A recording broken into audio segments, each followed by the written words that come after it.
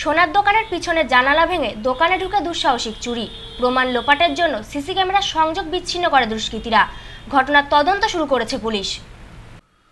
সোনার দোকানের পেছনের দিকের একটি পুরনো জানালা ভেঙে দোকানের ভেতর ঢুকে চুরি, দোকানের ভেতরে থাকা সিসি ক্যামেরা ভেঙে দিয়ে প্রমাণ লোপাটের চেষ্টা দুষ্কৃতীদের। দোকানের ভেতরে থাকা লোহার সিন্ধুকও ভাঙার চেষ্টা করা হয় শাবল দিয়ে। সোমবার সকালে দোকান খুলতে এসে ঘটনাটি প্রথম নজরে আসে দোকানের এক কর্মীর। ঘটনাটি ঘটেছে বনগাঁ বাটার মোড় সংলগ্ন কালী মন্দিরের পাশের একটি সোনার দোকানে। দোকান মালিক তপন দে কর্মকারের দাবি, প্রাথমিকভাবে দোকানের শোকেসে থাকা কিছু সোনার গহনা ও রূপো নিয়ে চম্পট দিয়েছে দুষ্কৃতীরা।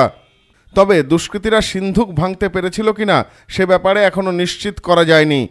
যদি বাইরে মোটামুটি ওই 30 গ্রাম মতো সোনা আর কিলোখানে রূপো বাইরে ড্রয়ারে ফ্রয়ারে ছিল, আনুমানিক এইটা নিয়ে যেতে পারে। পিছনে একটা পুরনো জানলা ছিল, ওই জানলাটা ভেঙে ওরা ভিতরে ঢুকেছে। খবর পেয়ে ঘটনাস্থলে আসে বনগাঁ থানার পুলিশ। ছুটে আসেন বনগাঁ থানার আইসি সতীনাথ চট্টরাজ।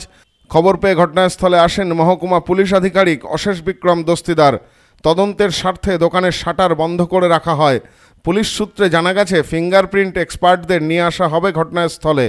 সূত্র মারফত আরও জানা গেছে দুষ্কৃতীরা দোকানে ঢোকার পর প্রথমেই সিসি ক্যামেরার যোগাযোগ বিচ্ছিন্ন করে দেয়।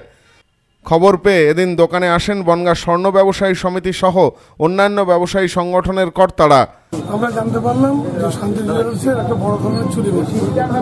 আসার পরে যা দেখলাম, পিছন দিক থেকে একটা জানলা ছিল, সেই জানলা ভেঙে চোরগুলো ঢুকে সিসি ক্যামেরা ট্যামেরাগুলো সমস্ত আগে ভেঙে দিয়েছে। ভেঙে দেওয়ার পর আলমারি অর্ধেক ভাঙা অবস্থা দেখলাম।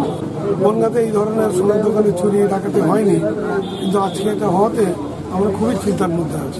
বনগাঁ শহরের সবথেকে জনবহুল এলাকায় এরকম চুরির ঘটনায় স্বাভাবিকভাবেই চাঞ্চল্য ছড়িয়েছে।